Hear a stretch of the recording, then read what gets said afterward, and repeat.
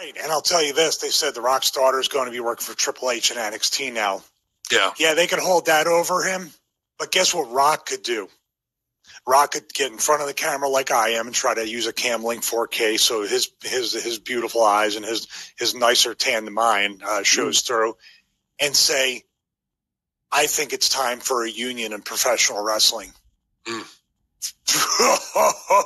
He holds that nuclear bomb over them and say, you f*** with my daughter, and I will be the face of, I changed now the XFL. I will change pro wrestling. You don't think anybody in Congress or other places, if The Rock turns around and says, I think there should be a union in pro wrestling because the WWE is taking advantage of too many people, and my daughter's there, and I want my daughter to have the same rights as every other person that belongs to a union.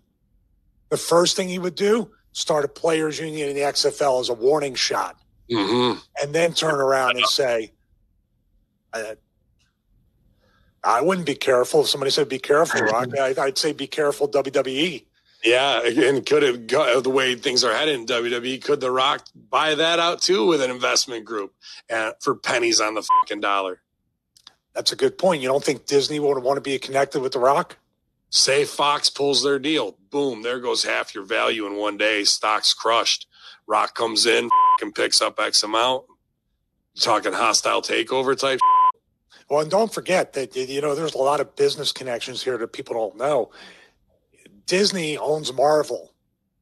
The Rock is the face of the Black Adam movie, the new Captain Marvel movie, I think they're in phase 4, phase 5 of Marvel. He's going to be possibly the biggest star in the next phase of the Marvel movies. So Disney's been rumored to maybe buy WWE. You don't think Rock would be an integral part of that? Easy enough, right?